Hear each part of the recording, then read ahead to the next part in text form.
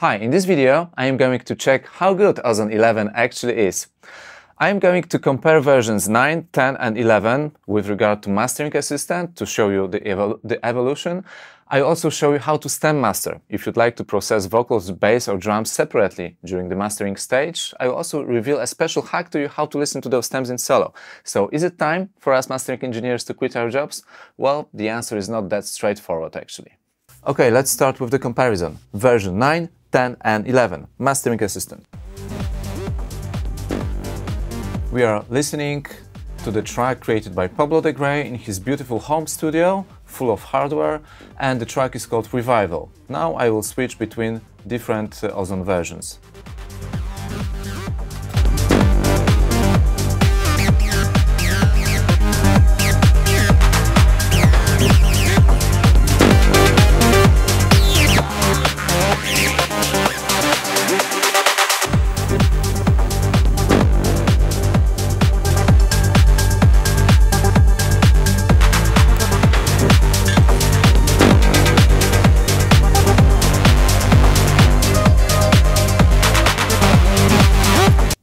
But as you can see, Ozone recognizes recording as a rock recording, so I'll need to switch to EDM, look how the curve changes, and of course this change will be reflected in the settings too.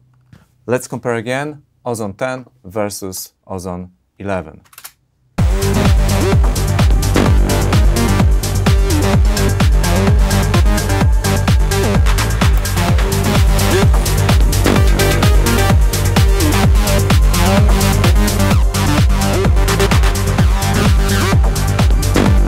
Alright, but before I show you my own master, let me tell you a few words how it works.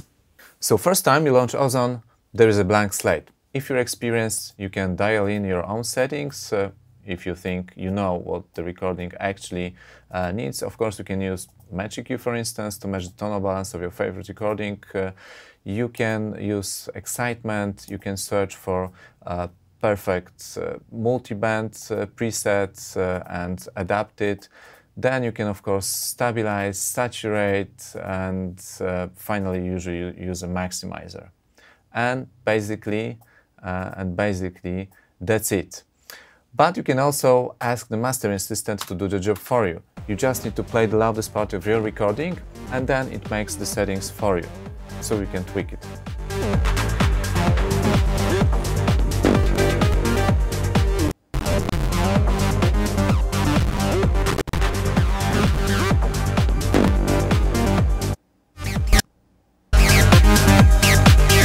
And here's your starting point. Of course, you have to check whether the genre was recognized and then choose the most suitable one so that the tonal balance is most suitable. And then you have the new feature, vocal balance. It actually recognized the elite as a vocal now, so I can just turn it off. And then I've got my macros. I can make the recording narrower or wider in the stereo field. I can make it more clear, brighter, I can stabilize it more, I can make it louder or less compressed, and I can choose how much EQ I need. And of course all those settings can be tweaked separately in detail here. So yeah, and usually the good practice is to save those Mastering Assistant settings and make your own master using some of those settings and then compare it. If you've got Izotope Audiolens, you can also create your own targets. You just hit capture, choose the right part of the commercial recording. I cannot play it to you, I'm sorry. And then it will create a target for you. It just needs a few seconds of audio. And then you hit stop, you put a name. And this curve will now be available in Ozone. So now I just have to choose Hidden T, it's searching for enhancements, and bam! Here's your settings based on this track.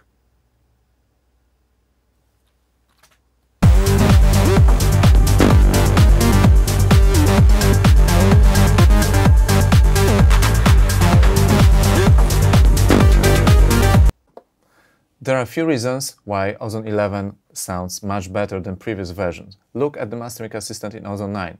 just basic settings, only 3 modules used. Then in Ozone 10, stabilizer and impact were introduced, and they are used by Mastering Assistant. And then in the version 11, we now have also clarity module that pulls the blanket of down mixes, as they say, and it really does. You've got upward compression here, and also more macros and vocal rebalance, if it needs to. You are very patient, so now I will present you my own settings and compare it to the Mastering Assistant settings.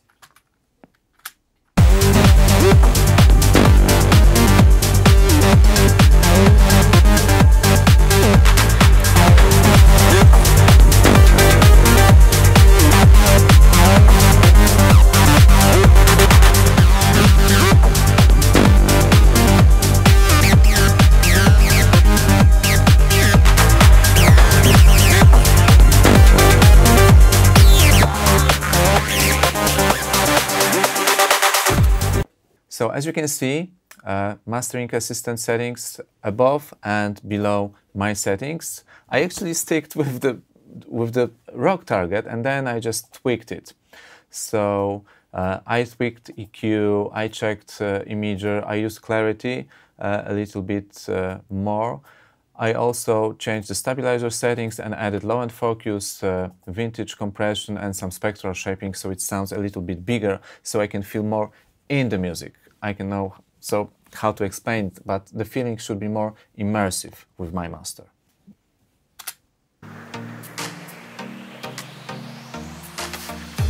So now I'm going to present you my first stem mastering project. It turned out pretty well, and I'm kind of excited how it went. Look, this first instance processes only vocal.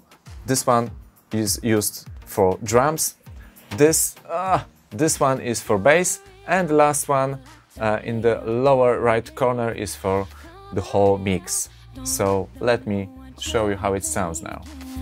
I bet you never tell them how it feels. I bet you never even try to be real. Don't you think like that? I will...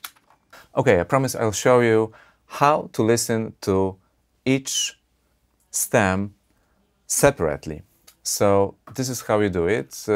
Of course, we have to switch the processor to, bass, drums, or vocal mode, and then I suggest you place an equalizer.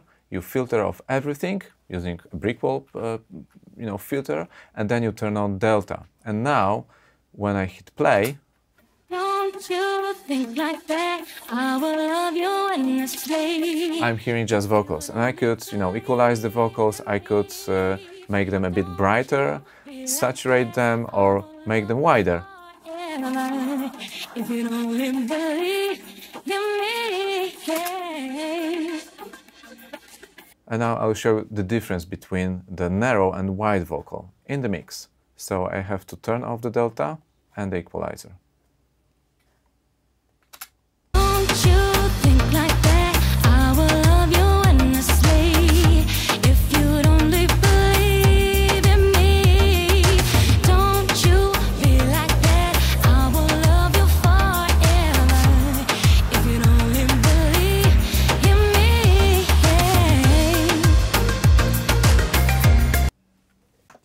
So the same way I can make bass solo. I'll show you.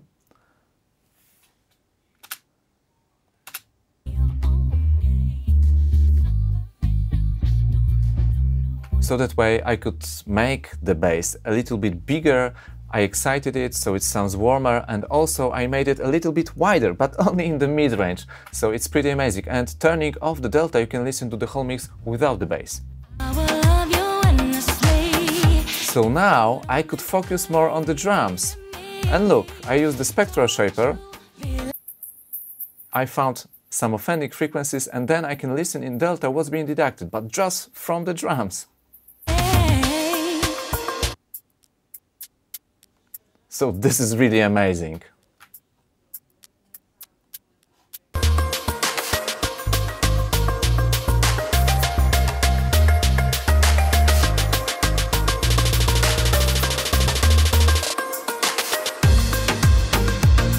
So, I bounced the mix with just one instance of Ozone using Mastering Assistant. So this is the first version, and I also bounced my stem mastering here. So let's compare. One instance. Don't you think like that? I will love you endlessly if you'd only believe in me. 4 instances. Don't you think like that? I will love you endlessly if you'd only believe in me. 1 instance. Don't you feel like that? I will love you forever. 4 instances. Don't you feel like that? I will love you forever if you'd only believe in me.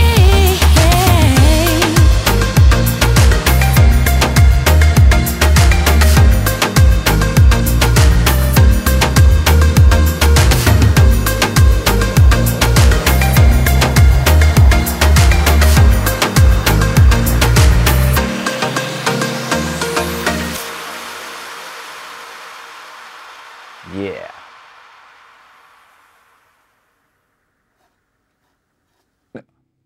I have been using Ozone since version 2. The second version was my first version I actually bought. Then from a Polish printed magazine I got version 4 for a review, and I was super excited because there was mid-side mastering all over the place. And then they released those vintage modules in version 6 and 7, I think. That was also very cool. And since version 9 came out, I started to rely quite heavily on the Mastering Assistant settings as a starting point. So I looked the EQ settings, I was checking my mixes, whether they were too bass heavy, whether they were dull or maybe too bright, and then I checked those dynamic EQ settings, which usually were really on the spot. So, you know, and now when I listen to those tracks with the Mastering Assistant in version 11, then I think it's like almost 85 to 90% there. So there is not much to do, actually. Of course, there's a starting point and you can tweak from there, but you're already there. I mean, it already sounds very good. So if you ask me whether it's worth to upgrade from the version 10, I would say, yeah, go for it. Hell yeah, because it's really much better. More modules are used by the Mastering Assistant, and the masters are more cohesive. They are more in the line with what is being released, actually, level-wise and brightness-wise. And also this clarity module is really groundbreaking because it makes the recording sound, you know, polished and bright, but not harsh. And it is really a game changer because it may help you achieve this this sort of brightness and air you were looking for without, you know, breaking the bank or having some esoteric analog stuff. It really works, and it works pretty well. So the question is, will Ozone 11 replace a mastering engineer? Will Ozone 11 put mastering engineers out of their businesses? Well, I don't think so, at least not for now and not for big studios. But for small studios, the things may change, because I think many you know, composers, many producers that can achieve a decent mix now will be able to get a decent master from Ozone. So they will be reluctant to spend, you know, money on some online services to pay somebody to make a, you know, a digital master using plugins, because the best plugin is already available, actually. So yeah, so this may change our environment. Are there some areas for improvement? Well, yes, at least in the target department. I think Ozone 11 still does not recognize the genres very well. I usually have to switch rock into EDM or pop to R&B, etc. And also it does not provide some specific targets for music like trap or drum and bass, tech house, classic house, techno, and those genres differ very much, especially in the bass department. Kicks are tuned differently in trap and differently in classic house. So this could be improved. Of course, you can use Audiolenses if you have it. So we can analyze a bunch of recordings and make a broad target for it, because otherwise we'll produce a very narrow target if you use just one recording.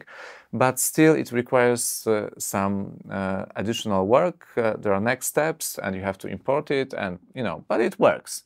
So this could be a little bit better, and I think that in the future, Ozone will go into a stem mastering tool. I am already analyzing using Izotope RX editor. I was able to separate bass, drums, and I am analyzing it in different genres. So I think this may happen. If Ozone can get you a perfect bass and great drums, and then it can master it, well, it will be, it will be a different beast. And I think it will happen at some point. I don't know where. Maybe Ozone 12. Well, who knows? Who knows?